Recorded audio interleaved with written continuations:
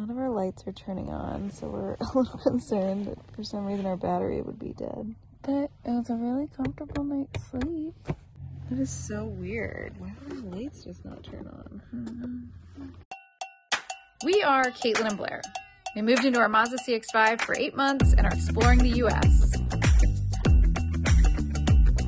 Our first trip took us through Northern California and Central Oregon, and now we're at the start of trip 2, exploring the Oregon coast, Washington, and Canada. We just stayed at our first overnight rest stop in Oregon and are heading to Mt Shasta. Yeah, it was really comfortable. The mattress is a game changer. Yeah, you're welcome. I want to see if our car is dead, so. The lights turned on. Yay! Yay! Time to get ready. Day 2. Let's see where we are. We don't even know what it looks like. It's pretty. Oh, cool. Someone's got a little trailer with a little kitchen. I have drill on her face, probably. So we stayed.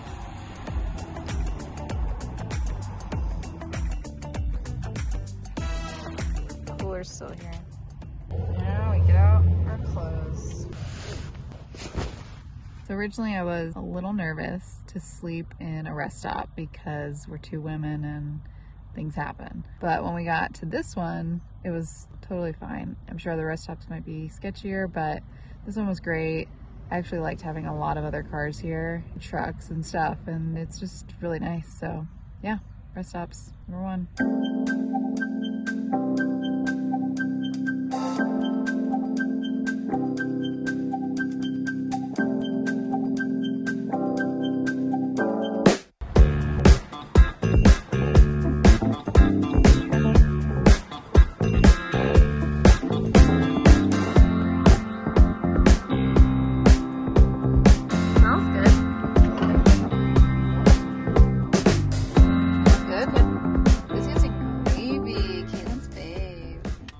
Gas at this little place, and it's like old-timey gas pumps. And you don't know what to do.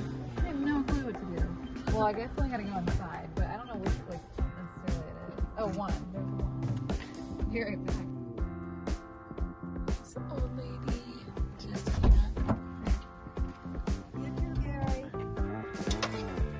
gas pumps are more complicated than ever these days.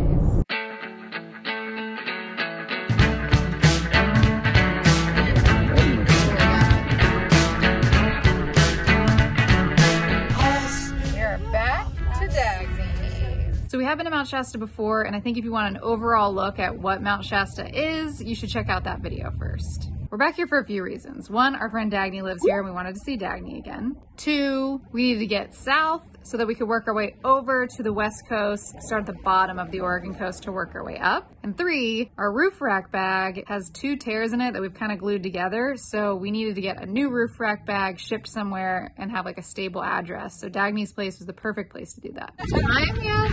Will we be that old? Or will we be alive? Tastes pure.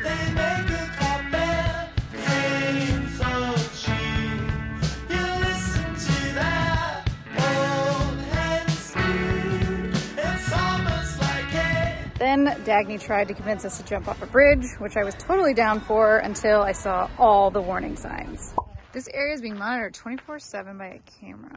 This is no jumping. Oh, hit your head. Where? Right there. Yeah, where do you think you're gonna fall if you fall over this? We're at the original Black Bear Diner, established in 1995 in Mt Shasta, where 2 friends got together, Bruce and Bob. They wanted to open up a diner. Bruce had always worked in the restaurant industry, so he called up his friend Bob, who grew up in Mt Shasta, and said, "What do you think?" And then that night, Bob had a dream about having a bear-themed diner, and so they got into business together, and this is the original one. And now there are over 143 Black Bear diners in 14 states. Whew, the air quality is not great today, so no. There was still a lot of fires around, so we had to do more indoor activities.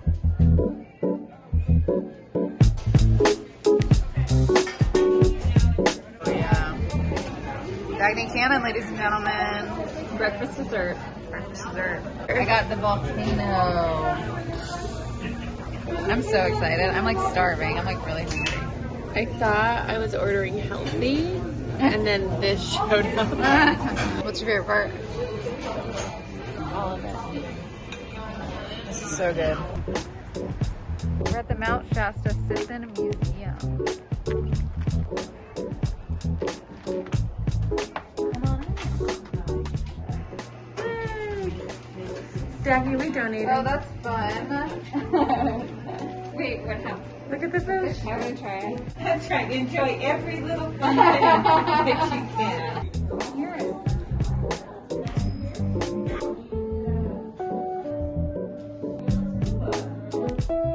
We're gonna pick some fresh blackberries. Right here. We're gonna make what?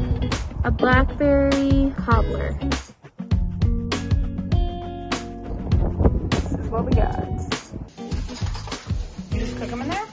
Yeah. That's cool.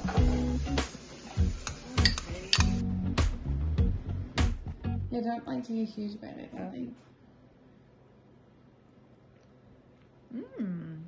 Pretty good. Good? Yeah. Removing our old Sally Novo bag. Don't say it like that. Sail Novo. Got a rip in it, so now we gotta replace it with a new bag. But luckily we're at Dagny's, so we got it shipped here, and we're gonna fix it. Yeah. Imagine we didn't have a roof rack. No.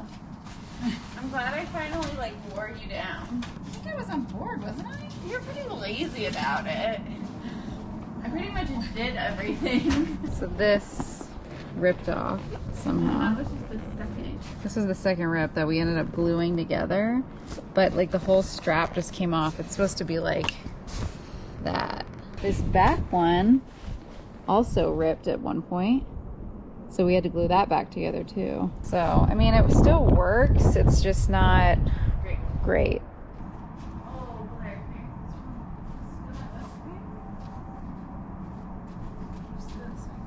Okay. What is it? There's something on me? No.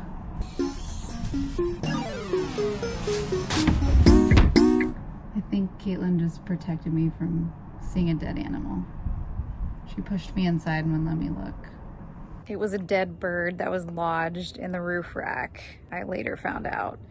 I kind of remember it happening, but I thought that I had dodged the bird when it was coming at us while we were driving on the highway, but it actually went right into the roof rack and lodged itself. I feel really bad, but it was there for like a couple days. Thank you, Caitlin. So this is the new one.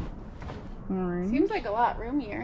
It does. So we'll see how it does. The zipper is like way better, but the straps are gonna be more annoying because there's like one here, two. And you have to undo them completely. Two in the back. Open it. Two there, one there. So zipping is better. The other part is gonna be more annoying, but oh well.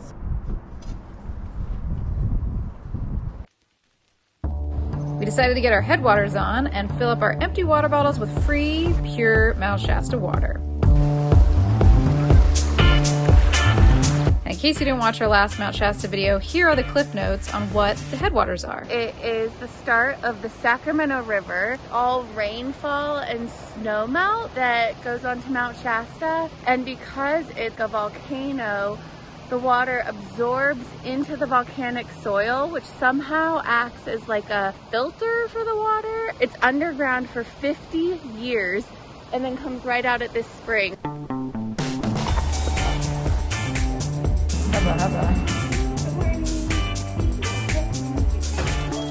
15-year-old starter. 15? That's amazing. At this point, we're just wandering around town and found this fun video store, Couch Critics. It's been around for 16 years, and James, the owner, has a lot of cool recommendations. We had a very long chat with him about aliens, which is a pretty common topic here. Well, Dagny's gonna get a membership. Ooh, classic pep. Classic Cauliflower. Ooh. Keeping it healthy. Cauliflower crust. Nice. It justifies me eating the whole thing. The berry dance.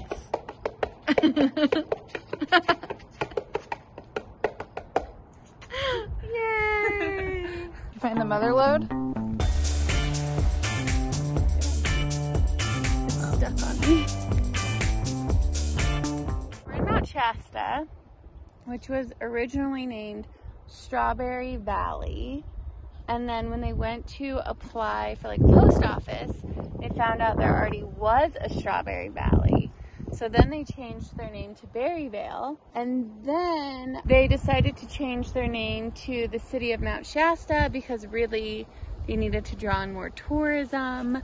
So they wanted to highlight the Mount Shasta part of their town. I don't blame them. Nice. My Blackberry dance worked.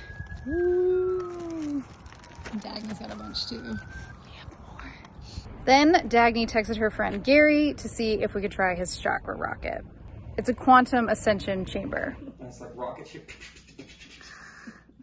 Adventures up in different dimensions. Boop, boop, boop, boop, boop. Bear with me as I try to explain this next part because I'm basically going off their pamphlet because it is really, really complex. So the sound healing session we had went like this. The three of us sat on Gary's couch while he gave us a harmonic alignment, playing all different sizes of sound bowls based on the 432 Hertz 9-factor grid. This has to do with the notion that the Sumerian-based geometry can be represented by frequencies. If you play the sum-angle total of any combination of geometric shapes, you'll get various arrangements of numerically perfect major chords, revealed by the factor 9 grid, which is built on a tone vibrating at 432 cycles per second.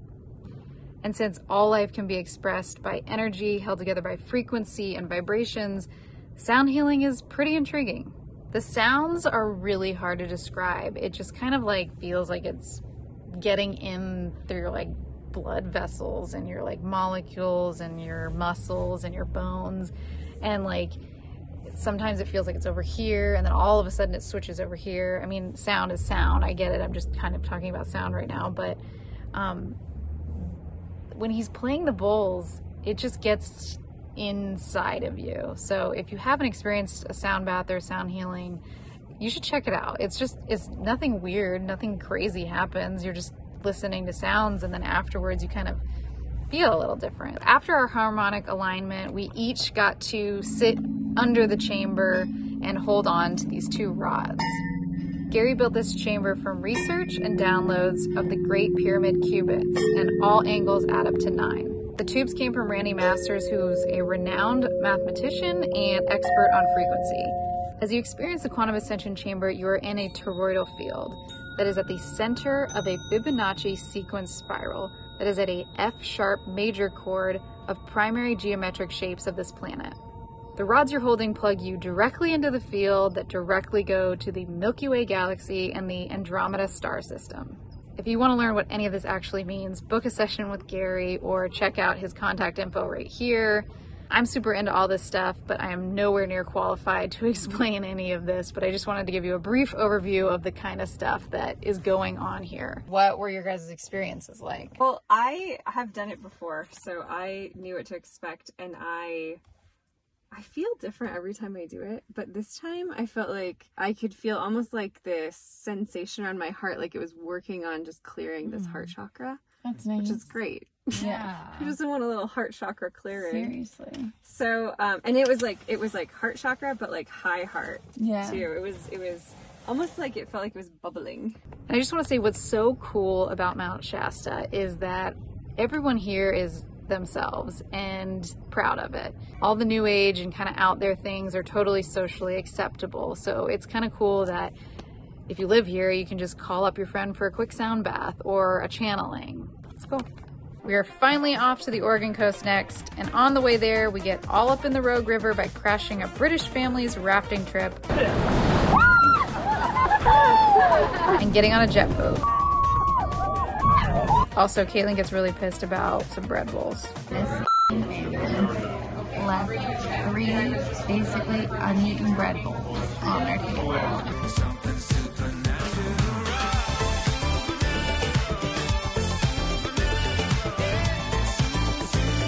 And they decided to open up this awesome Blackberry diner. That truck just ran over a street sign. Where does the card go in? What? Where's the card? Oh, here it is. correct reading. Card invalidated. We're doing good.